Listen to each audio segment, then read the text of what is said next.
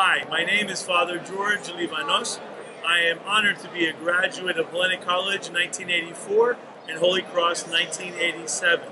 It's my joy presently to serve on the alumni board as one of the two vice presidents, but I have extensive years of experience serving the alumni board, and specifically for the purpose of appreciation and love for our wonderful school, which embodies, literally encases the heart of our archdiocese.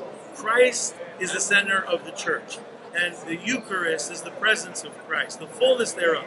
But keep this in mind: Hellenic College and Holy Cross is an artery, a lifeblood for the success and the promulgation of the faith in this country, throughout the world. And now this is my opportunity to join all of you, past, present, and in the future, to make our ministry successful through our wonderful institution.